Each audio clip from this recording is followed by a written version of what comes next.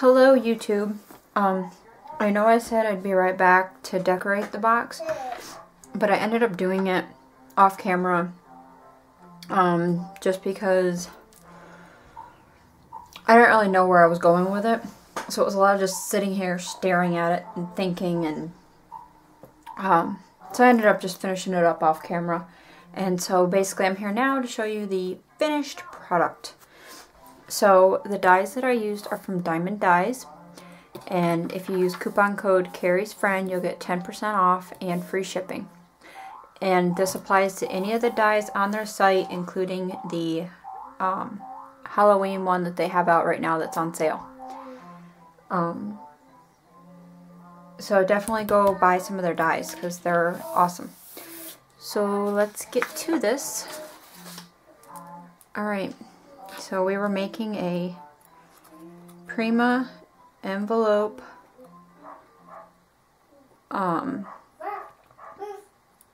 style matchbox accented with diamond dies. That would be a good explanation, I guess.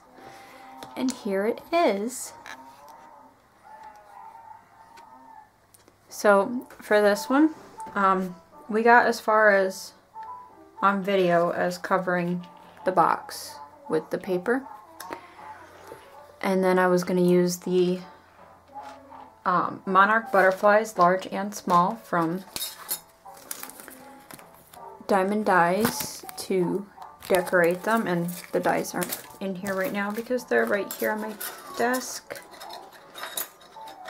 Okay, come on. And that's what they look like. You get two. And if you like this, don't forget I have one of the small monarch butterflies that I'm giving away in a giveaway. Check out the details on the giveaway video. So this is what I created. And I know this is kind of a simple project, but I just wanted to show you that you don't have to, sorry, I'm trying to grab something here. You don't have to take the dies and layer them like this and use them just this way. So that's kind of the point of the outside of the box on this, is showing you can use the single layers as well, which is what I did. This is the overlay, and all I did is I just used this part of the large monarch butterfly, cut it in my paper, and then all I glued down was the center of it, basically its body and its antennas. And then I lined the body and its tail with some purple bling. There we go. And so this allows the wings to kind of be 3D on there, or you can lay it flat, like if you need to. Then up here I used the small monarch butterfly, its back piece, and I just cut it out of the paper and I attached it using my ATG and a little bit of Zig 2-way glue pen. So this is really good for attaching these because you can get all the little pieces. So I just attached that down, and then I used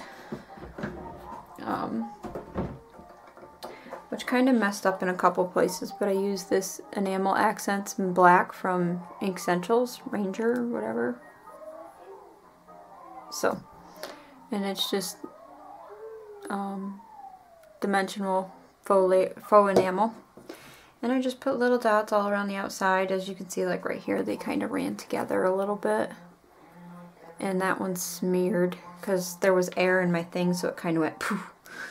And it shot it across a little bit, but not a big deal. And then I did up the antennas. Just kind of put dots all around it to give it a little bit of texture, I guess. And then you saw me fussy cut this out of a piece of the Prima printery collection. And so then I just attached that with the ATG gun.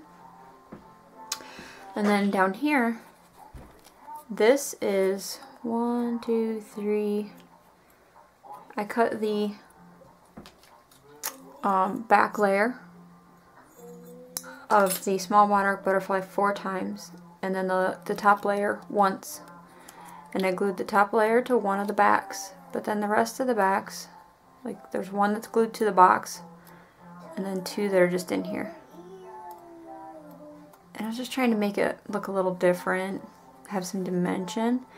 The only thing I'd probably do differently, and I only attach them on the body of the butterfly, and then I put bling on that one's body, which they're a little crooked. There we go.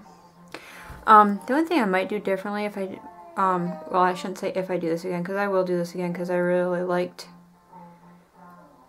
that one little bling just wants to move around there. Alright. I probably will do this again, because I really love the way that looks like that. I just find it to be really cool looking.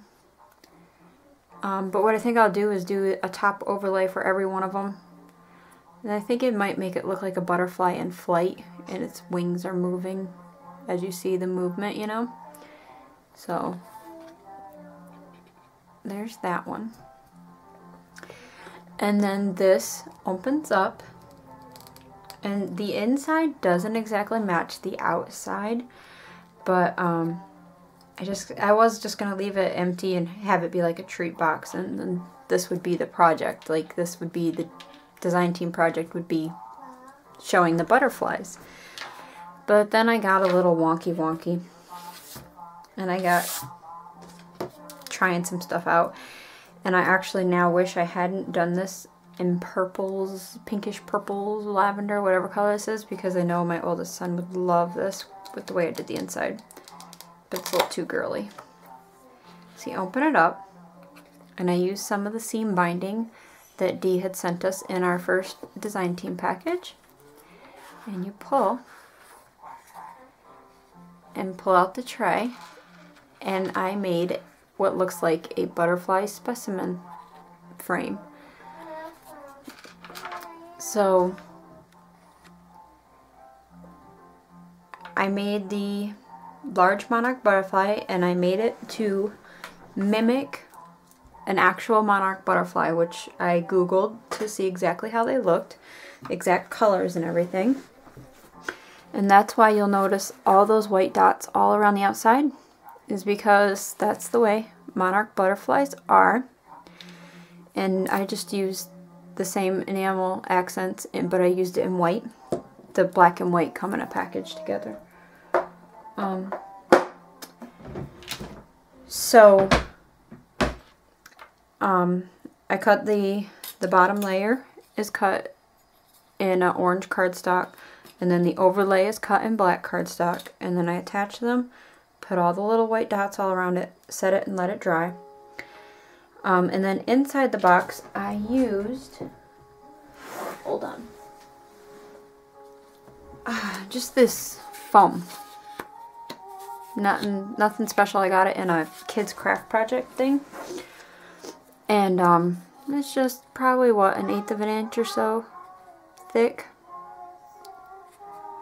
And so there's 2 layers in there. I did a layer of brown underneath the white. I just picked a color, the brown I don't use much of, so I just used it underneath since it's not going to be seen. So then I adhered them in with just regular ATG tape, and I just cut them to size, which was basically cutting it a 1/16 of an inch, so it's like 3 15/16 of an inch by 4 15/16 of an inch. So I just did it a 1/16 of an inch shorter for the dimensions. Put it in there, glued it in, and then this butterfly is actually, it's loose. The little pins in the top corners are actually holding it in, just like it would be in a specimen frame or thing. I lined the outsides with some craft cardstock because most of them were in wooden, like when I googled to see what they looked like on Facebook, on Facebook. On YouTube, most of them had wood frames, so I just kind of, I was going to bring the wood in, the brown in around the outside here, but it would have made it too, like the butterfly is only maybe not quite a quarter of an inch from each edge, so I thought it would have been too confined, so I just did it on the sides like that. And then I looked up specimen labels, and this probably isn't exactly, but I just noticed like some of them, they'd have like what they're called, if they were male or female, their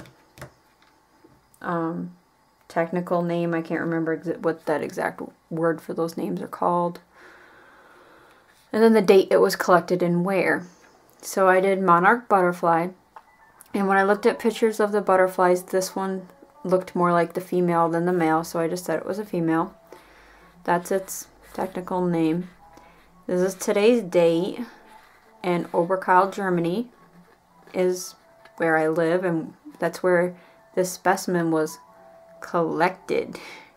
I'm doing the little quotes, collected, because that's where he was made, or she, in Oberkail, Germany.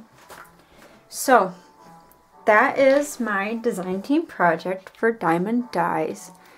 I completely love how it turned out. Like I say, I just wish I'd have done it in a little bit more boyish colors, because I could have gave it to my son. Here, let's close that.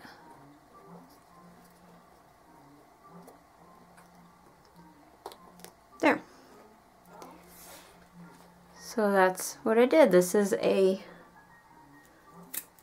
envelope style matchbox. It's 3 inches by 4 inches. And I used Prima paper and Diemond Dies dies to decorate and make it into something really neat.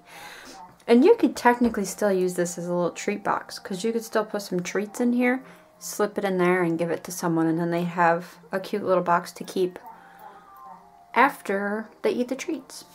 And I mean, you don't have to do like specimens. You could do anything. You could like,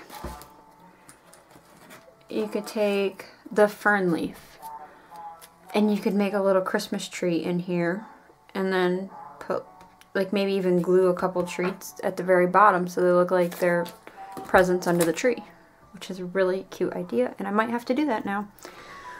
But so yeah, you could do all different things on the inside and on the outside. You can decorate them any way you want, but I would highly recommend Diemond Dies dies to help you decorate them, because they're spectacular. So that is my second design team project for Diemond Dies, and I need to get working on a third. We're required 2 to 3 a month, and I'd like to do 3 each time. I might not get 3 in this month. It's going to depend on what I can get done today. But our months don't go from beginning of the month to the end of the month either. They're kind of mid-month instead. Mommy, but that is what I made. Okay, just a minute, baby. So, let me show you this one more time. Whoops. My son's yelling for my help. So, if you'd like to get some really neat new dies, check out diemonddies.com. Use coupon code Kerri'sFriend and you'll get 10% off plus free shipping. So, thank you all for watching. And, oops. Sorry, I hit my light as I was bringing my hand back. Thank you all for watching, and I'll see you again soon. Bye-bye.